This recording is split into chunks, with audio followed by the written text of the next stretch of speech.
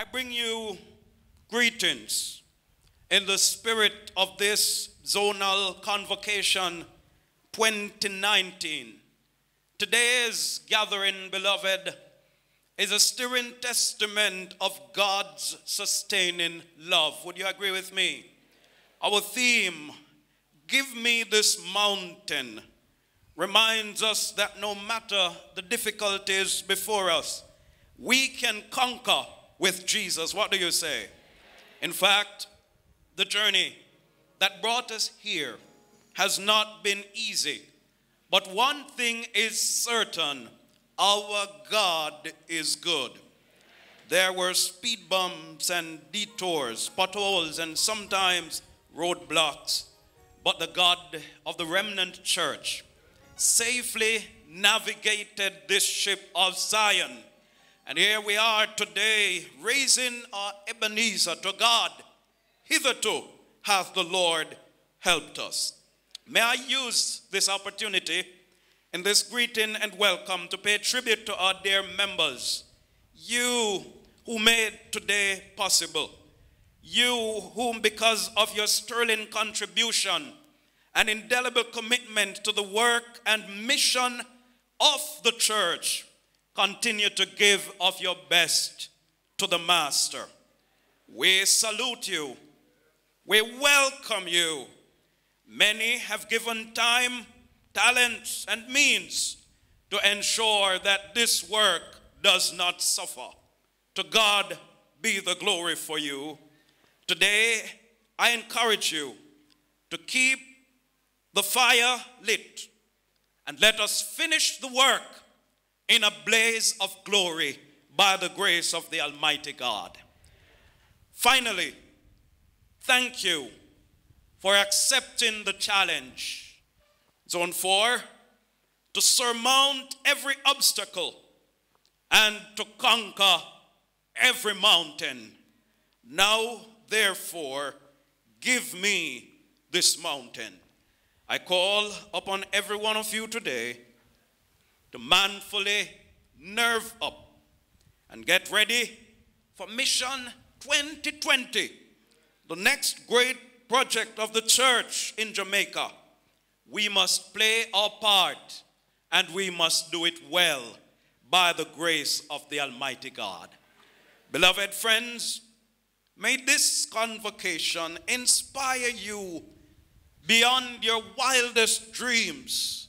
May our hearts be stirred with love anew for Jesus, for his work, and for the mission of the church. May we leave today recharged, re-energized, rejuvenated, and ready to take our rightful place in God's vineyard. On behalf of my family, on behalf of the members and leaders of the Morant-based Seventh-day Adventist Church, on behalf of Zone 4, I welcome you.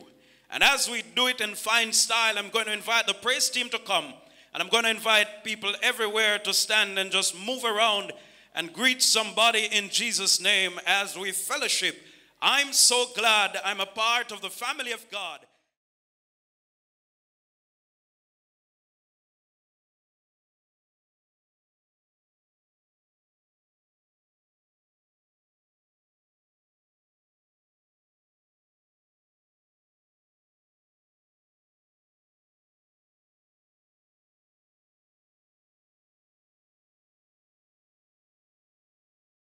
God is good.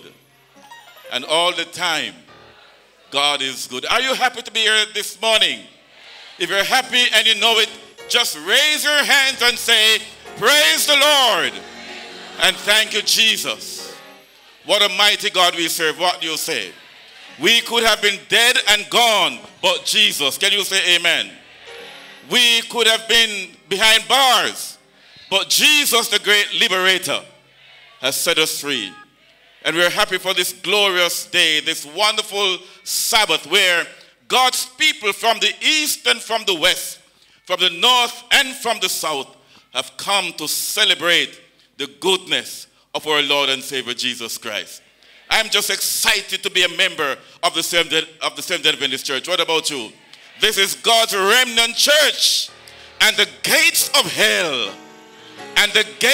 hell, shall not prevail against the church of the living God. I want to greet you this morning on behalf of my fellow administrators or president, who is of the island, and he has sent his greetings in a very special way to all of you in Zone 4 and to, of course, our visiting speaker.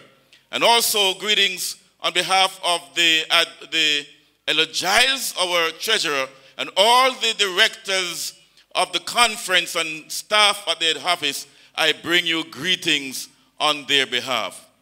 I want to say that many, many years ago, the conference thought it necessary to divide the constituency in zones.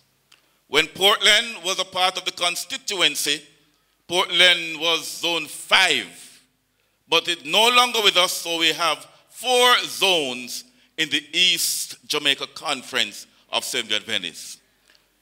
We are excited about what is happening in our zones. And you see, my friends, it is very strategic that the conference has done this, because the conference would not be able to meet all the needs of the people at a particular time.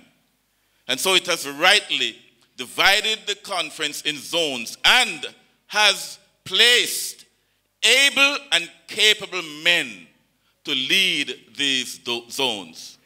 We at East Jamaica Conference, we are very, very happy to have assigned Pastor Melvin Francis as the zone leader. Pastor Francis is more than a zone leader, and he has the distinction to be called a parish coordinator, because he is in charge of the parish of St. Thomas, and nobody has a parish apart from Pastor Francis. So we are very, very happy for the work that we have seen, for the togetherness, for the spiritual and the evangelistic fervency and energy that we see in this zone leader. We are asking you to continue to support the leader and his wife, his family. And we are also happy that we have 5 young dynamic pastors in this great parish, leading this parish. We had Elder Powell and Elder Simpson, these men from St. Thomas, when they sat on the committee last year. And they were always crying out for help in St. Thomas, because they felt that St. Thomas was kind of neglected. I don't know, but we decided that we were going to change that. And we changed it. And we have given you a leader and some strong men. Pastor, we thank you for the leadership with your men, because we have seen it, we have felt it, and we want to wish you the blessings of God as you continue to lead this very dynamic zone. St. Thomas will never be the same again. Can you say amen? I'd like you to put your hands together for the zone leader and the pastors in this part of the vineyard. This is very innovative, this mid-year convention. And it's when I came in and I saw it, I said, we should change the name and call it mid-year camp meeting. Because, I mean, this is, are you happy to see what is happening here? This is just excellent. Excellent. And we are happy for what we see. All those of you who are visitors, not members of the Adventist Church, we are happy you are here. And we know that you will receive the blessings of Jesus. I hasten on to say that this convention, through the leadership, has sought a very, very dynamic and respected preacher in the Seventh-day Adventist Church. And we are happy in the East Jamaica Conference to know, sir, that you accepted the invitation to be in the constituency of East Jamaica Conference, and in particular in Zone 4. We remember him at our camp meeting, and we thank you, sir, on that day to remind us that the best is yet to come, and that there's a glorious kingdom prepared for all of us. Again, welcome and greetings on behalf of this great conference. May we have a wonderful sitting as our minds are transported heavenly, because soon Jesus will come and we'll see his wonderful face. God bless you. Let's have a wonderful time as we celebrate the goodness of God today. Happy Sabbath, Church of God. This morning I am delighted to bring you greetings on behalf of Pastor Everett Brown and the other administrators at Jamaica Union Conference. I bring you their greetings as you meet in this great convocation. Last year, it was Pastor Brown who was your speaker. This year, you have a great speaker. Come on, say amen. I'll say a little more about that. But I bring you greetings on behalf of the administration of the union, and thank you for the work that you have been doing here in this part of the vineyard. I am pleased to tell you that so far this year we have baptized approximately 6,200 souls. Somebody didn't hear me. The Bible says there is joy in heaven over one. I am happy to tell you that so far this year in our union we have baptized over 6,200 souls. Let the church say amen. And we praise God for his leading. And Pastor Williams, the great news of it is that here in East Jamaica Conference, the brethren have baptized over 1,500, almost 1,600 souls. And we say, to God be the glory. So the work of God is going forward. But even as we baptize the thousands, we are conscious that there are many more, hundreds of thousands, who need to come to know Jesus. Against this background, I want to salute and commend the administrators of the conference. I want to salute and commend the zone leader and all the individuals who are responsible for this great convocation. It reminds us as to why we are here. We are here to make disciples in preparation for the coming of Jesus Christ. And it is to this end that we are gathered. We want to reflect on how God has led us, and we want to place ourselves in his hands for a fresh anointing of the Holy Spirit. You have chosen a very powerful theme for this convocation. Give me this mountain. Words uttered by a stalwart in God's kingdom, an Israelite. And I pray that it will be the sentiment of the hearts of all of us. So greetings, greetings. And I pray that God will bless you and equip you and empower you and use you mightily. Needless to say, you have chosen an outstanding speaker. Needless to say, you have chosen a great speaker. Needless to say, you have chosen one of the best speakers that you could find anywhere in the Seventh-day Adventist Church. A man that I have come to know and respect. Many years ago, I had the privilege of sitting at his feet. He was my teacher. I taught on the master's program from Andrews University. And as I sat, I have had many teachers, but this man has endeared himself to me as a scholar par excellence. An outstanding pastor. He served as a pastor of the church. Served as a lecturer. So he has served as an academician. Serving as an administrator. Has a broad grasp of what the work demands and what is required at this time. My brothers and sisters, Dr. Clifford Jones, an outstanding servant of God, is here to share the word of God. You have heard about him in the week. You have listened to him. And today, you can say he is a servant of God. I ask that you open your hearts as he presents the word.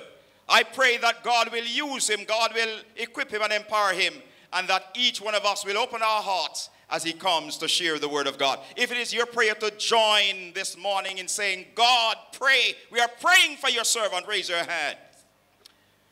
Thank you.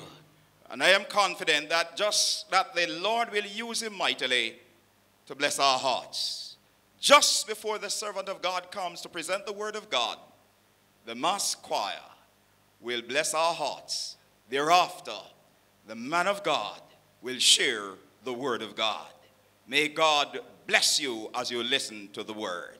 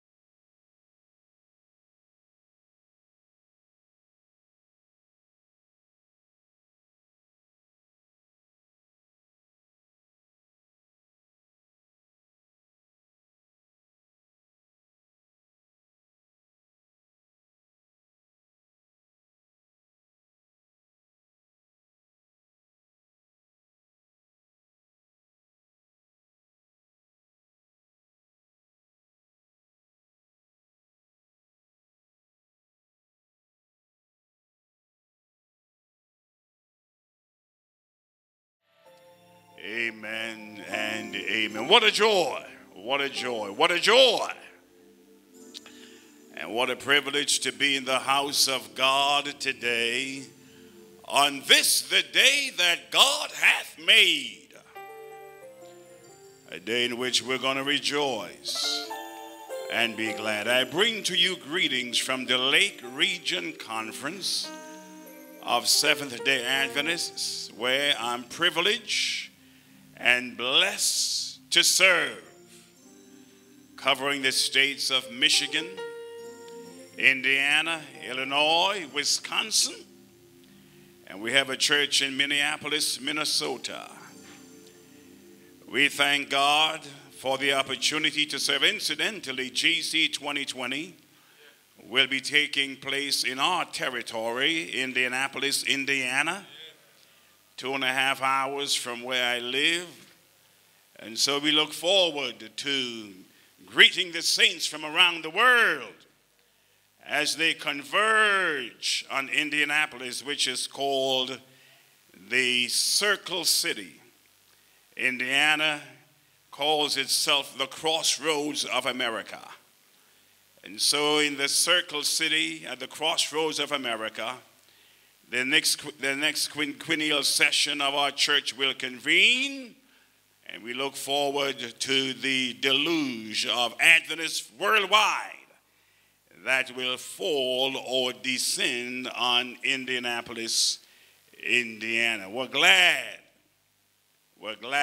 to be hosts. So God is good. I declare that God is good all the time. Well, it is 12:45. 12:45. 12:45. 12:45.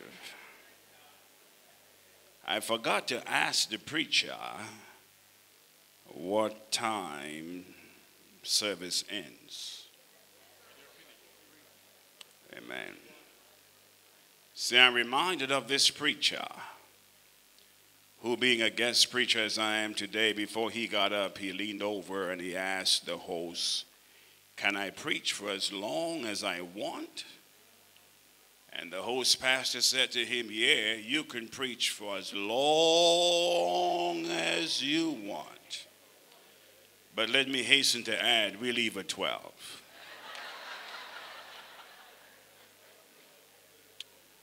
So I don't ask, can I preach for as long as I want? I ask, what time do the saints leave? So that hopefully I'll be through before you leave. Amen. Amen. But I try not to be long-winded. I've been in ministry now, been preaching for 40 years, elder.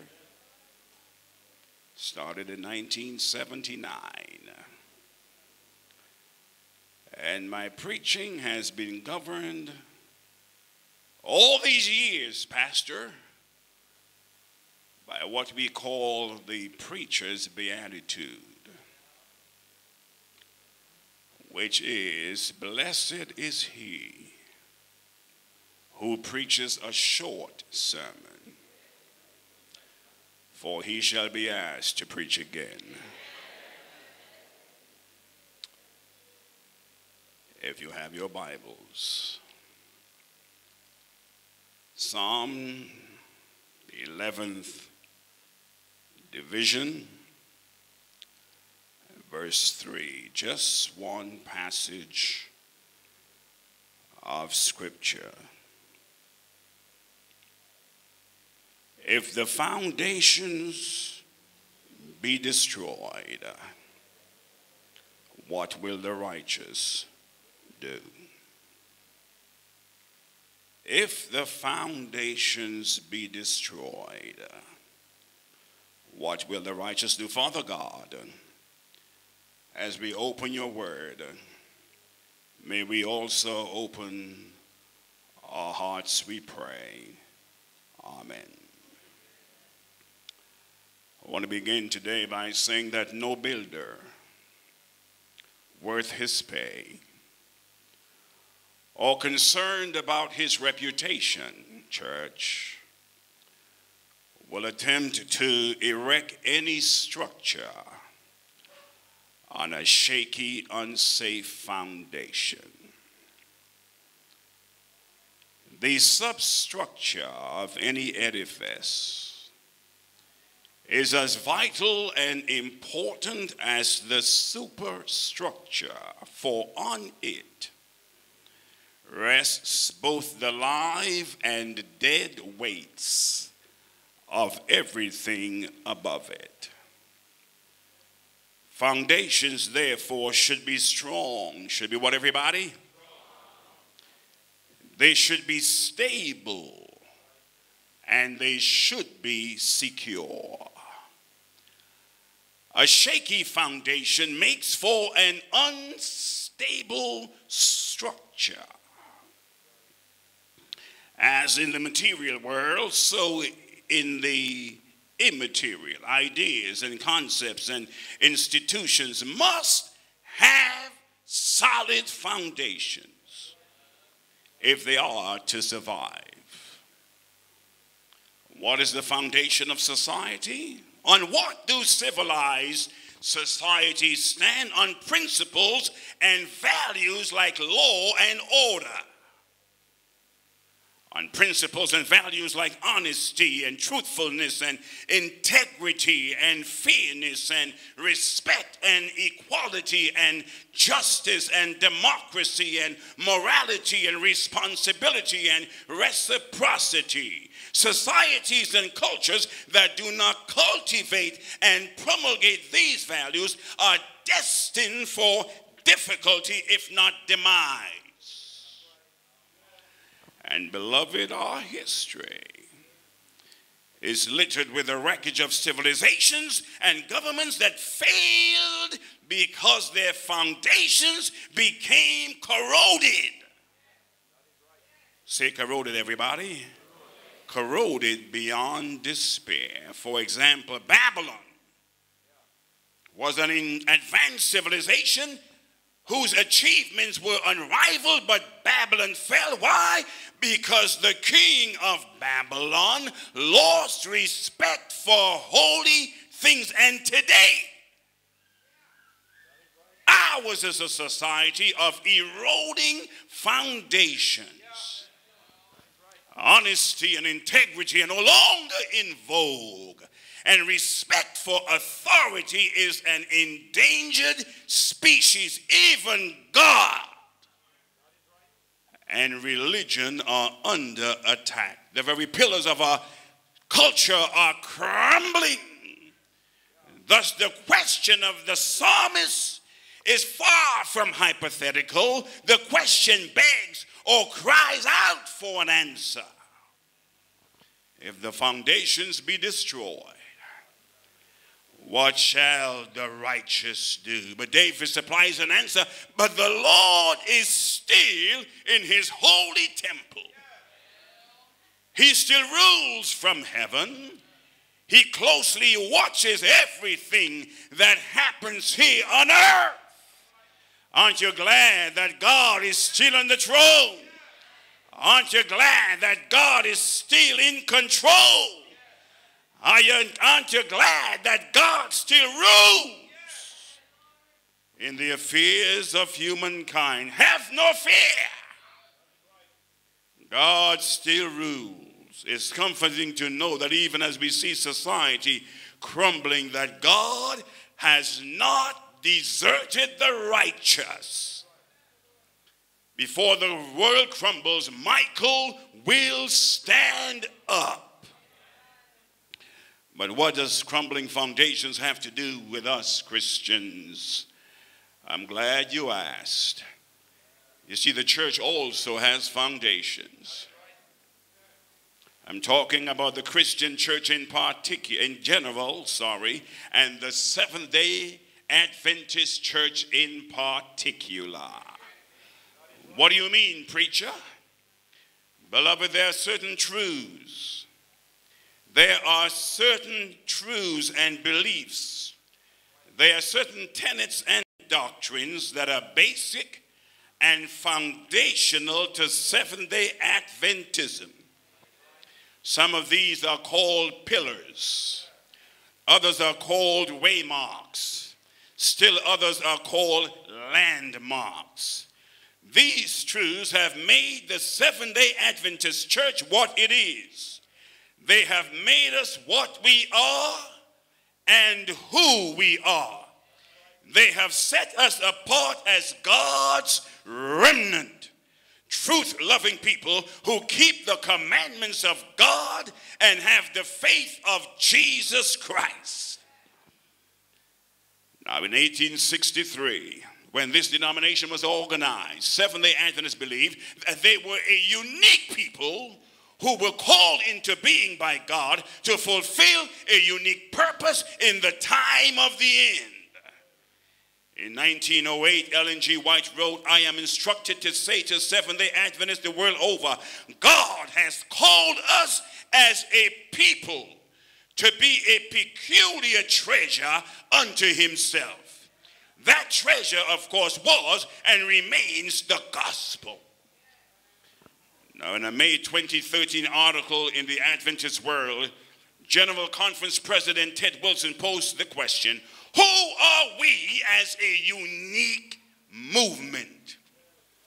Wilson answered his question this way: we are God's remnant church. We are a unique movement. We are people of the book. We are a prophetic movement. People who believe in the prophecies of Daniel and Revelation.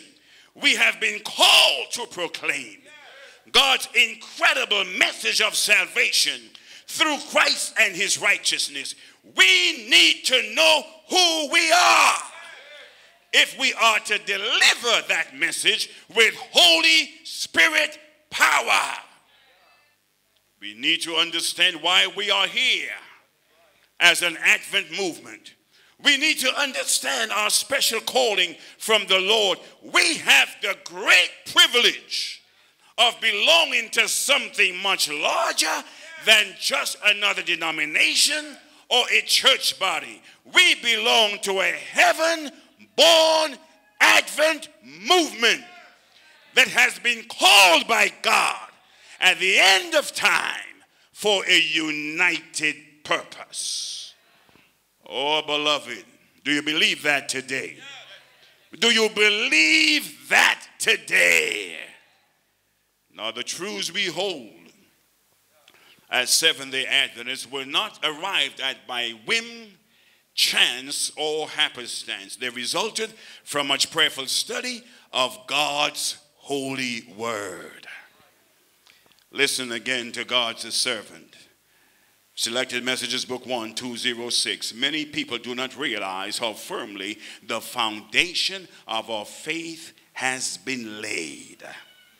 In Testimonies to Ministers, pages 24 through 26, she writes that the early pioneers would come together in prayer and study, and that they fasted often. Many tears were shed at these meetings as they dug for truth as precious ore and laid the foundation of the church. Years later, Ellen White remarked, it is as certain that we have the truth as God lives, and Satan with all of his hellish power cannot change it into a lie.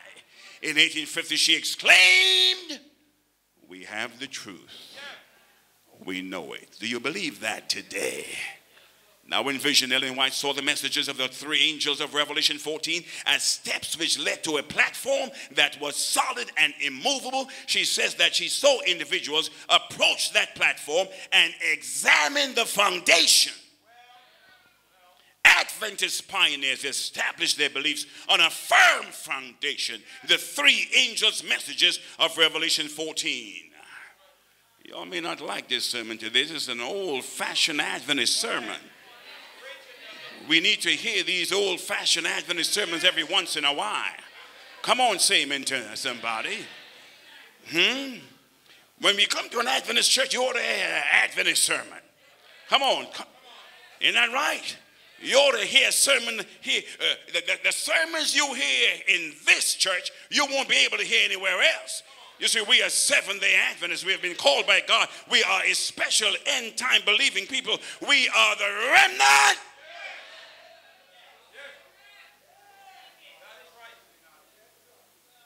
Fear God. Give glory to him. For the hour of his judgment has come. And worship him. Babylon is fallen. This great nation. If any man worships the beast in his image, God's wrath will be poured out upon him. Now, according to church historian Gerard Dempsey, the early pioneers tied these three messages to the law of God, the Sabbath, the sanctuary in heaven, where a work of judgment is in process, the health message, and lifestyle reform.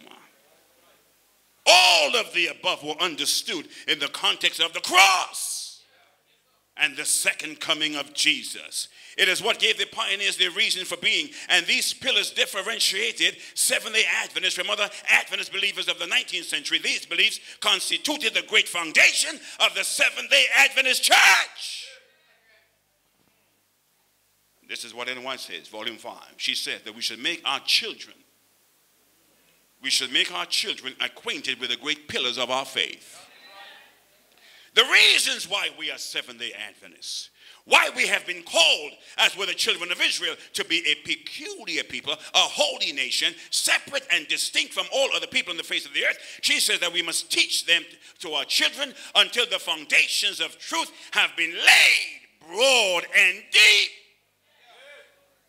We must teach our children why the Sabbath is important and not just another day of the week. We must teach our children why we live the way we do, soberly and circumspectly. We must teach our children why Jesus, as our high priest, is presently engaged in a work of judgment in the sanctuary of heaven. We must teach our children why we are God's remnant, God's special end-time people. But she says that Satan will attack the foundations. She predicted that, like termites, Satan would quietly yet effectively undermine and destroy the foundations of the Seventh-day Adventist church. The old waymarks, she said, would be attacked. The old landmarks would be ridiculed. The old waymarks will be vilified. And Ellen White saw it beginning to happen even before she died. We have wandered away from the old waymarks. And today, in many respects, the Seventh-day Adventist church bears more than a passing resemblance to the world. Many of our foundational truths are crumbling. The law of God we treat with neglect. The sanctuary doctrine we claim is irrelevant. Health reform is a thing of the past. Lifestyle reform we have forgotten. And the second coming has lost its vibrancy. Seventh-day Adventists of a century ago lived and preached in the context of the second coming. In our time, the doctrine of the second coming has lost its prominence. Alarmed by this fact, a former review editor wrote, "If there is one thing above all others that distinguishes the Advent people of today from the Advent people of an earlier day, it is the subdued emphasis upon the immediacy of our Lord's coming. Today we tend more to hold the doctrine in abstract. That the Lord is coming, we affirm.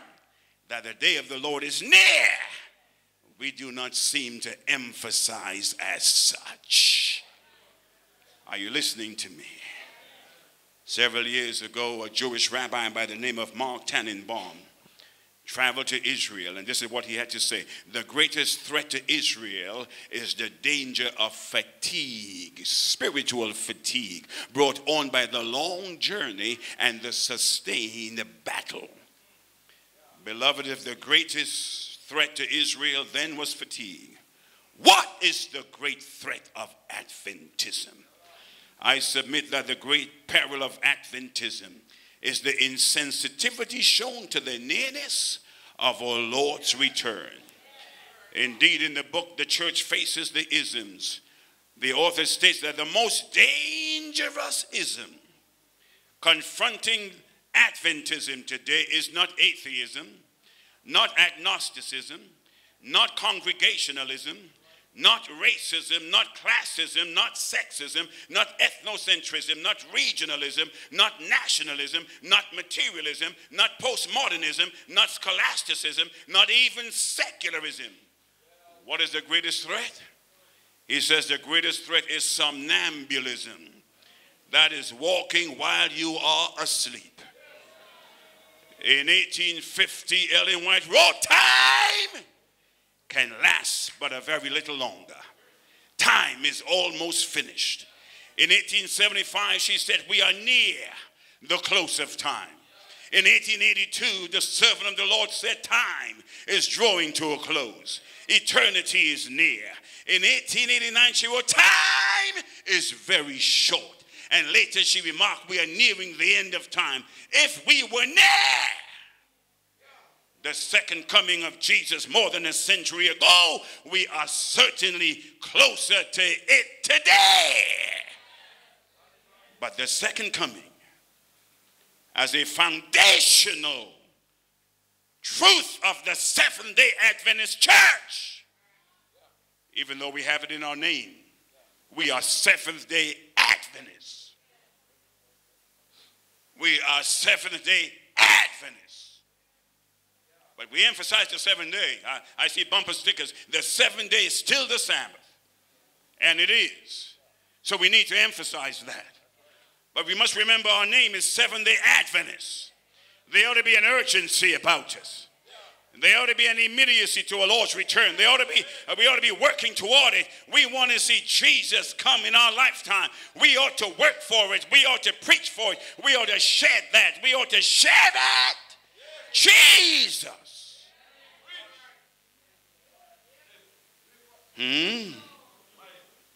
Then there is the matter of worship. Somebody's saying, "Don't go there, preacher. Don't go there. Don't go there. Don't go there." The devil knows how important worship is. He knows that worship, paying homage to God, is at the center and lies at the foundation of the great controversy. Satan is acutely aware of the ecclesiological significance and eschatological implications of worship. Worship is central to Adventism's self-understanding and theology.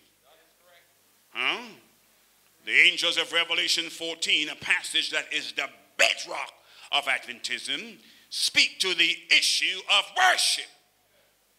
Then I saw another angel flying in midair, and hear the eternal gospel to proclaim to those who live on the earth, to every nation, tribe, language, and people. He said in a loud voice, fear God, give glory to him, because the hour of his judgment has come. Worship him who made the heavens, the earth, the sea, and the spring of waters. A third angel followed them and said in a loud voice, if any man worships the beast in his image and receives his mark on his forehead, on the hand, he too will drink the wine of God's fury, which hath been poured out full strength into the cup of his wrath. He will be tormented with fire and brimstone in the presence of the holy angels and in the presence of the Lamb, and the smoke of their torment rises forever and ever. There is no rest day or night for those who worship the beast in his image, or who receive the mark of his name. The primary message of these three angels is a call to worship. The first angel affirms that worship will be the great cosmic issue in the end time. The third angel amplifies the message of the first angel with an unambiguous warning that obedience to God goes hand in hand with worship. What did Jesus say? Why do you call me Lord, Lord, and do not do what I say? Those who worship God will obey God, and those who obey God will worship God. We need to understand that worship is a way of life. We need to understand that. But make no mistake about it. What Adventists do, what we do in worship, when we worship, is of significance. We cannot treat worship with indifference. Hello, somebody. Listen to Raymond Holmes, one of our theologians. Our worship is not an incidental matter that can be left to the women fancy of pastors and presiding lay elders. It requires prayerful thought. It requires what, everybody? It requires prayerful thought and careful planning to create a deeply meaningful service. It also requires careful education of the congregation. It would seem then that our biblical mandate requires Adventist worship to be distinctive. While we share many liturgical traditions with other denominations, our worship ought not be identical with theirs. The mission of the Seventh-day Adventist Church must be made audible and visible in its worship services, thereby reflecting the distinctive doctrines we hold to be essential and vital. Are you listening to me out there? While our churches are moving in the direction of similarity in liturgy, thus illustrating commonly held beliefs, we must respond more fully to the first angel's message of Revelation 14 and move in the direction of liturgical distinctiveness. In this way, the contrast between Adventism and other churches will be more apparent, and our worship will contribute to the incisiveness of the eternal gospel we are called to preach. He goes on. If it is true that an enemy is trying to destroy the sacredness of Christian worship, we need to do something about it. Contentment with confusion, meaninglessness, and immaturity will not defeat this enemy. Neither will the answer be found in an uncritical acceptance of the procedures of some other churches. We are Adventists. We are Adventists. And we must approach worship as Adventists. A worship service that meets the needs of Methodists and Episcopalians and even Presbyterians may be unsatisfactory for us. The answer will be found in a thorough knowledge of the biblical, theological, and historical aspects of Christian worship, and a thoughtful application of this knowledge to Adventist worship today. These theologians say that in too many of our churches, worship is religious entertainment, a mismatch and a hodgepodge, a Sabbath morning minstrel show, pastoral prancing, and theatrics. It all adds up to what they call liturgical litter.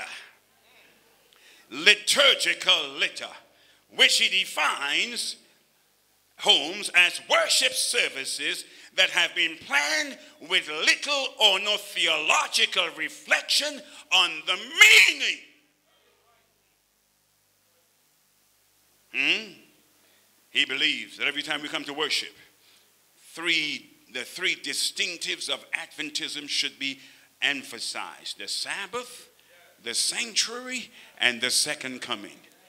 The 3 S's: Sabbath, sanctuary, second coming. Y'all getting mighty quiet out there. If you can't say amen, say ouch.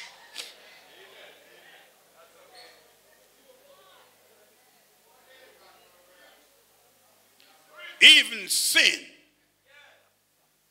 seems to have vanished from our presence. We're talking about the foundations now. Over three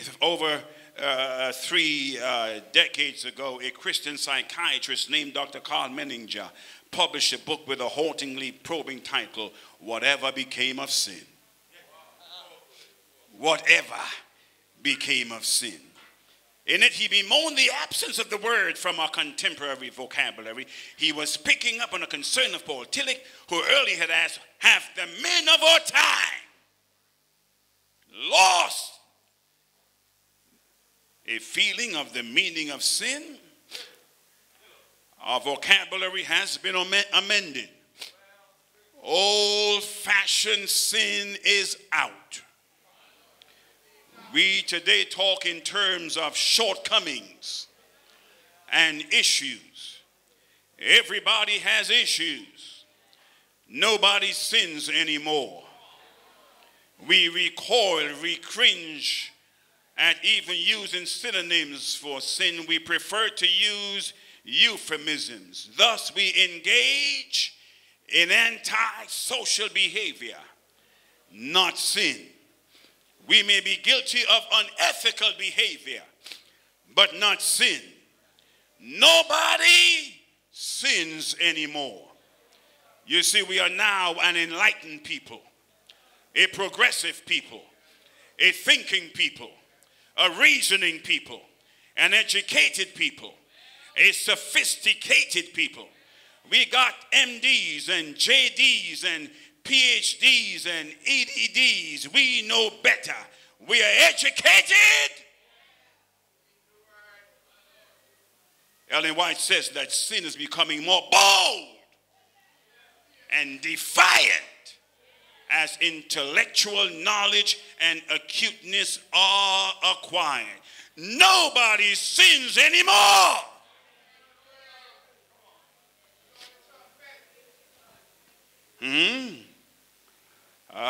But we would need to know, or we need not lose sight of, as Ellen White says, God's hatred of sin is as strong as death, but she quickens to add his love for the sinner is stronger than death.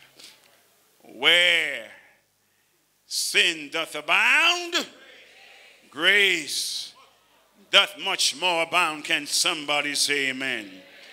Oh, beloved, I just stopped by today to remind you, to remind us all that we need to hold on to the foundations. Can I hear somebody say amen?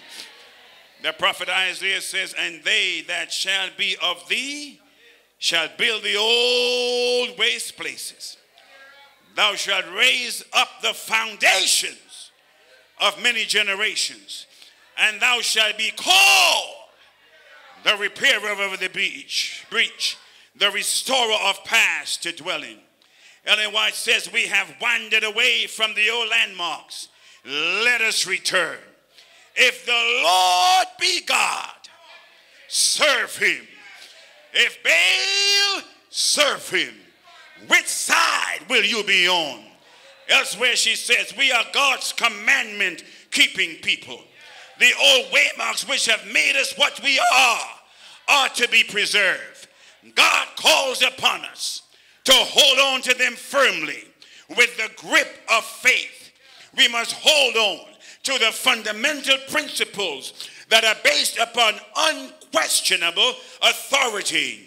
The old man and the wise man Solomon declared, there is a way that seemeth right unto a man, but the end thereof are the ways of death. We must give the bugle a certain sound. Watchman, I have set thee upon the walls. Cry aloud. In Revelation 18, John hears the angel crying, Babylon, Babylon is fallen. Come out of her, my people, that ye be not partakers of her sins, and that ye receive not of her plagues. God is calling upon us to reestablish the old waymarks in our homes, in our lives, in our churches. God is calling us to return to primitive godliness, to get back to basics, to rekindle the old-time religion, the old truths, the old standards, the old landmarks, the old waymarks. What was wrong back then is still wrong today. What was right back then is still right today. Do I hear somebody saying, give me that old-time religion. Give me that old-time religion. It was good for the prophet Samuel. It was good for the prophet Daniel. Good for the apostle Paul. Good for my old mama. Good for my old papa. Good for my old grandma. Then it's good enough for me.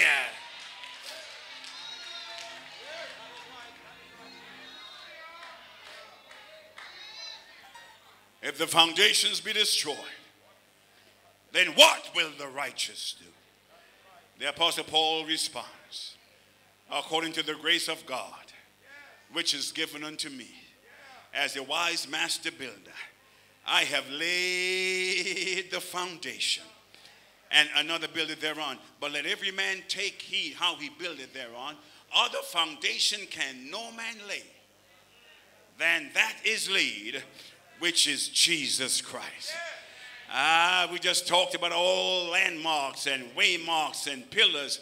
But at the end of the day, the foundation that we have as a church is Jesus Christ the righteous. Other foundation can no man lay than that is laid, which is Jesus. No wonder the hymn writer said, the church has one foundation. 'Tis Jesus Christ the Lord.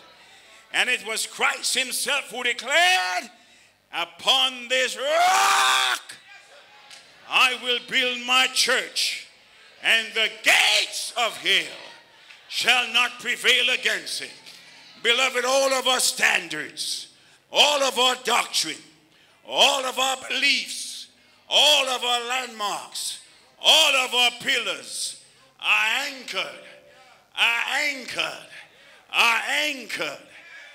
anchored in Jesus Christ the righteous. On Christ, the solid rock I stand. All of the ground is sinking sand. Jesus Christ is our foundation, the center of every doctrine that we Adventists hold. Christ is the truth about God.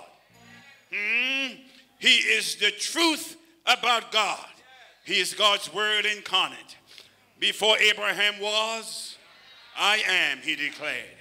In Christ was and is life unborrowed, original, and underived. Christ is the truth about my salvation. He is the truth about the sanctuary, and he's the truth about the judgment. I am come that they may have life, and that they may have it more abundantly. For God so loved the world that he gave his only begotten Son, that whosoever believeth in him should not perish, but have everlasting life. Christ is the truth about the resurrection. Every funeral Christ ever attended, he broke up, including his own. He is the death of death. When he died, death died. I said, when he died, death died. And if you don't believe me, I lead you to an empty grave. Jesus Christ turned death from an eternal nightmare into an afternoon siesta. And now he lives. ministering in the heavenly sanctuary. Now he lives as my mediator, evermore making intercession for me. Now he lives, the second Adam, my righteousness by faith. Now he lives, my presiding judge, my sure defense, the one who rules in favor of the saints. Now he lives, my reconciler, my ransom, my surety, my atonement, my justification, my sanctification, my glorification. Now he lives, establishing my right to the tree of life. But Christ is also the truth about heaven. Let not your heart be troubled. Ye believe in God, believe also in me. Soon I'll be done with the troubles of this world. Trouble don't last always. You see, weeping may endure for a night, but joy, real joy, holy joy comes in the morning. We're going home. We're going home. No more wheelchairs, rocking chairs, dental chairs, or electric chairs. We're going home. The lion and the lamb will lie down together, and a little child shall lead them. We are going home. The sun will not smite thee there, for there'll be no need of the sun, for he will give them light. We're going home. Flowers will bloom. The crooked places will be made straight, and the rough places will be made smooth, and the glory of the Lord shall be revealed. We're going home. Streets of gold, walls of jasper, a tree with 12 manner of fruit for the healing of the nations. We're going home. No more sickness, no more tears, no more death. We're going home. While in vision, the Apostle John, there in the Isle of Patmos, heard the angel asking, how long, O Lord? How long? I stopped by to tell you how long? Not long.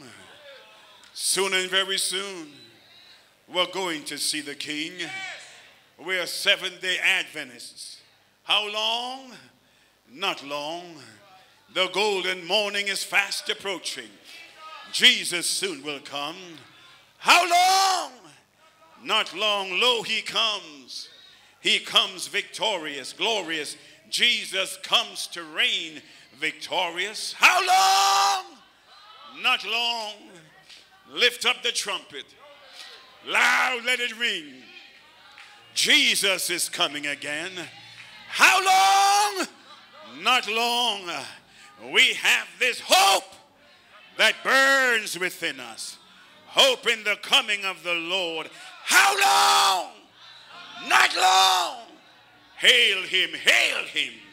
Jesus, our blessed Redeemer. How long? Not long. Face to face shall I behold him. Face to face, when shall it be? How long? Not long. The Lord is not slack concerning his promise. How long? Not long. Jesus, Jesus, Jesus, Jesus is coming again. And that is why today I stake my claim with Jesus. I'll follow him. I rest my case on Jesus. At the cross, we see mercy at its best. At the cross, mercy is grace, and grace is free. At the cross, the dying thief tells my story and registers my grief. Lord, when thou comest in thy kingdom, remember me. Remember me, O Jesus, in mercy, Lord. Remember me. And beloved, one of these days, one of these days, when it's all over, when the morning comes, I shall see him in the fullness of his splendor. I shall see him over in Beulah land. When time, like a weary traveler, rests its tired head on the bosom of eternity, I shall see him and sing the song of Moses and the Lamb, and tell the story of how I overcame all over God's heaven. I say, saved by grace, spared by mercy. At the walls of Jasper, saved by grace, spared by mercy. Around the great white throne, saved by grace, spared by mercy. At the banquet table, saved by grace, spared by mercy. At the tree of life, saved by grace, spared by mercy. At the feet of Jesus, saved by grace, spared by mercy. As I put on my long white robe, saved by grace, spared by mercy. As I put on my golden shoes, saved by grace, spared by mercy. As they put my crown on my head, saved by grace, spared by mercy. As I walk all over God's heaven,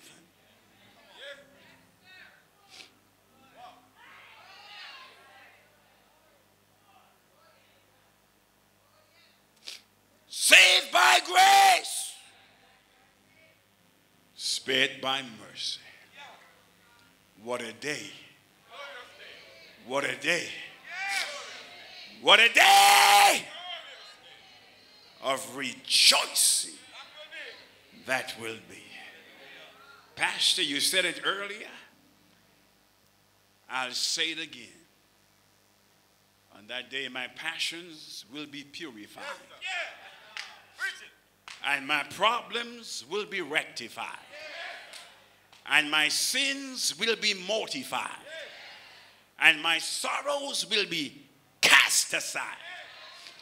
And my status will be clarified. And my testimony will be amplified. And my pains will be pacified. And my goals will be prioritized. And my faith will be verified. And my purpose will be clarified. And my devotion will be intensified. My joy will be multiplied. My values will be magnified.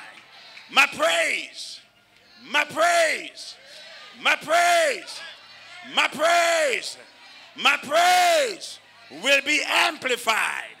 And my needs will be glorified, satisfied.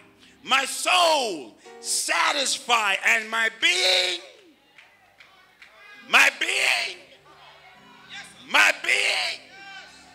glorified. Even so, come, Lord Jesus. It's almost time. We're Seventh-day Adventists. Seventh-day Adventists. Seventh-day Adventists. A special people with a special mission. We ought not be embarrassed about who we are. I used to tell the preachers who came to the seminary, have laugh at them sometimes. They would be trying to sound like somebody else. T.D. Jakes and these first day preachers. I said, listen, T.D. Jakes can preach what you've been called to preach. Huh? And when the saints come to an Adventist church, they ought to hear an Adventist sermon.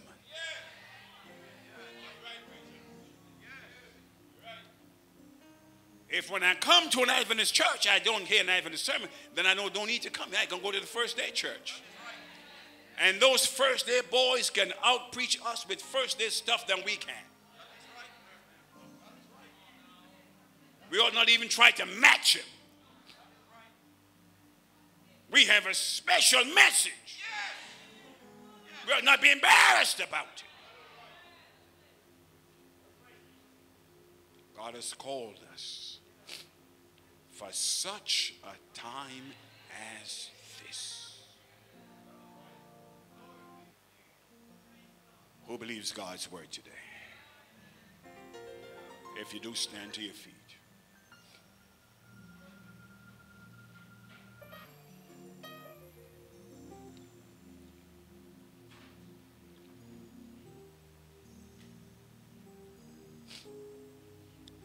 Your heads are bowed, your eyes are closed. Father God, thank you for this holy convocation. Thank you for the planners and for the conveners. Thank you for the saints of this zone, Zone 4. Thank you for the passion they still have for evangelism. Continue to abide with us. Keep us faithful. Keep us focused. Keep our eyes stayed on Jesus. We give you the praise. We give you the honor. And we give you the glory. Let all of God's people say, amen. All right, we have in the pool at this time a young lady, a child, Danielle Tracy. And where are you from, Danielle? Trinityville. She's from Trinityville. And we are happy for her. And I ask that you will remember her in your prayers as she grows in the Lord. And so, my dear sister in Christ, it gives us great pleasure to baptize you. And we do so because you have confessed Jesus Christ as your Lord and your Savior. We're happy now to bury you in this water grave of baptism. We pray in Jesus' name, and the church say, amen. I'm a new creation. I'm a brand new man. All things are passed away. I'm born again. In the water, we have Darren Braham. Give him a big praise the Lord. My brother, upon the profession of your faith in the Lord Jesus Christ, as ministers of the gospel, we now baptize you in the name of the Father and of the Son and of the Holy Spirit. Let the people say, amen. Born, born, born again. Thank God I'm born again. Born, born, born again. Boys and girls, I'm very happy to present to you a newly married couple. Brother and sister Dunn. But God is not done with them yet. Can you say amen? God is not done with them yet. We're happy for you. And we wish you God's blessings as you worship together and as you enjoy living together as husband and wife. May I just say that you're beginning to look like each other. And so, my dear brother and sister Dunn, it is upon the profession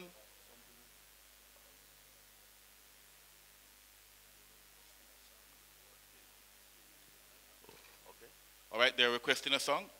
All right, we're going to just stop here a little bit and ask the person or the group that is coming to give us at least one stanza, Pastor. Right. And I heard that the brethren from Woodburn are here to support them. Okay, so thank you very much. We are the persons who will be, okay.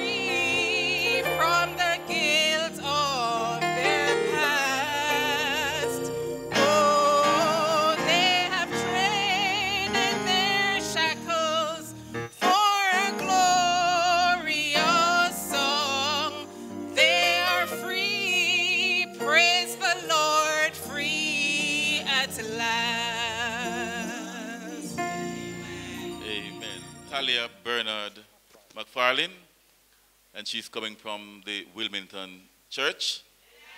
And I hear the Wilmington Virgin saying amen. And we're happy for you, Talia.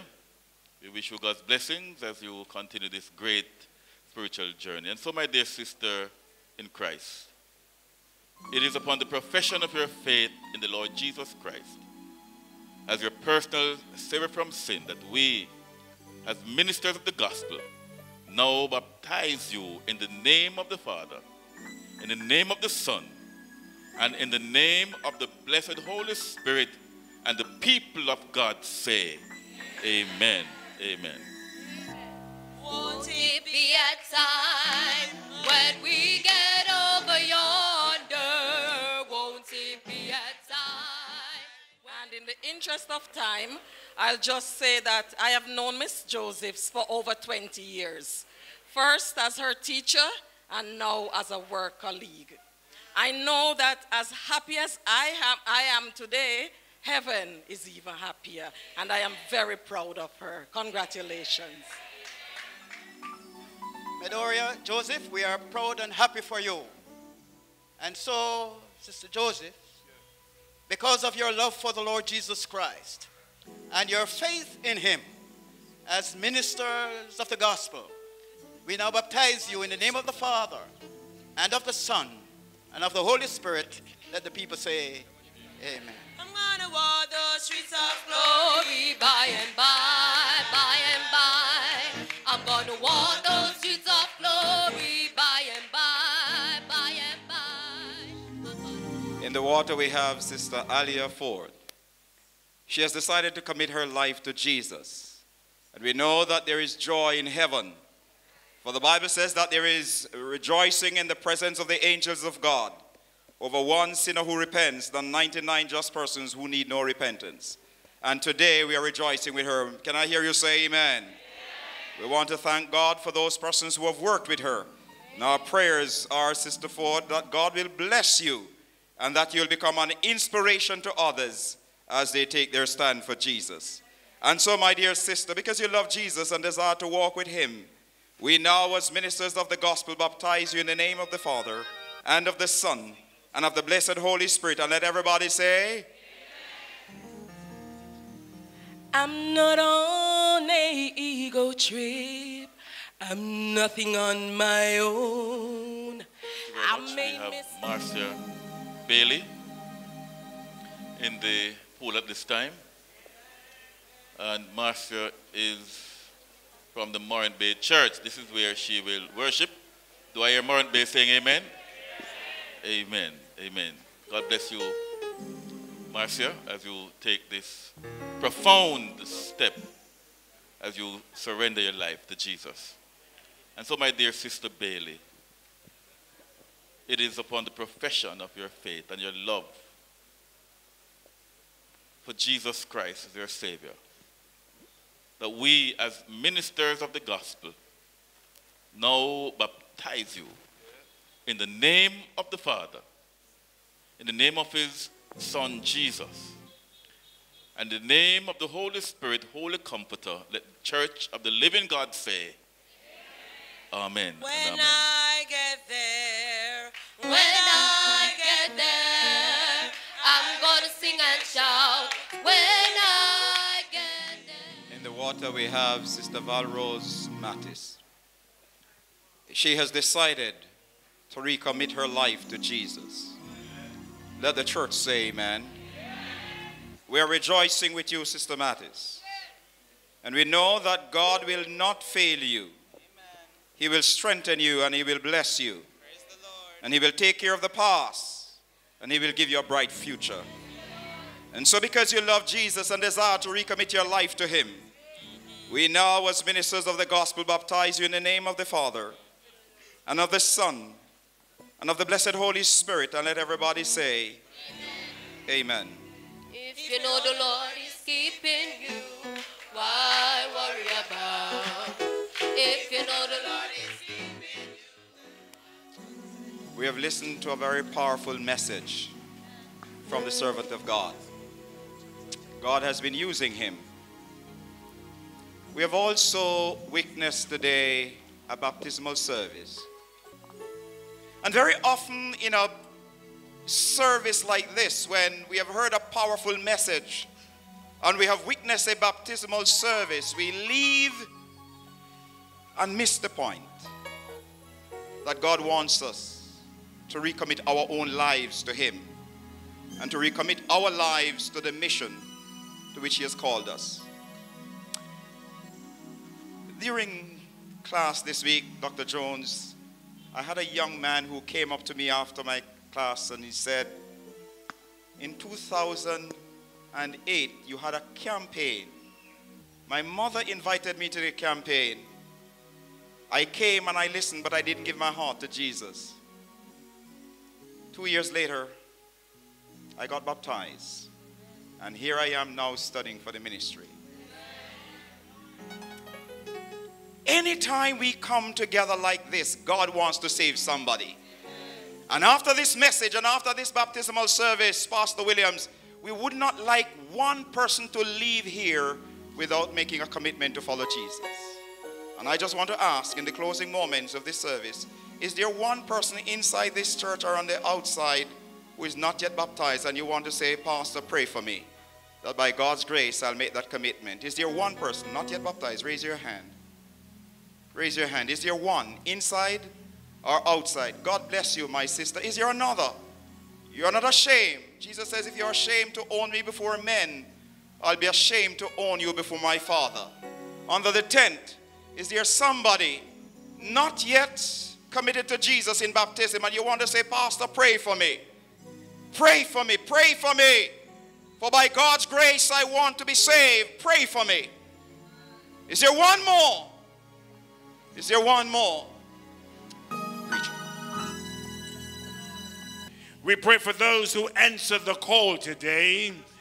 And Father, we lift up these calls of folk who came forward on behalf of somebody else.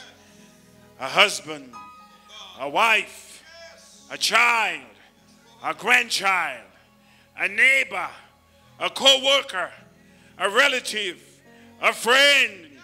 Oh God, honor their faith today, we pray. Honor their faith, increase their faith. And Lord, remind us, I pray that you may have a special blessing for this zone. Bless the zone leader. Bless every pastor in this zone, oh God, we pray. Then bless every zone in this conference. Bless the conference leadership. The president who may be away today but is here in spirit. Then we pray for blessings upon the union. If we never meet like this again, if I never meet my brothers and sisters here, keep us until that day, we pray. In the mighty name of Jesus.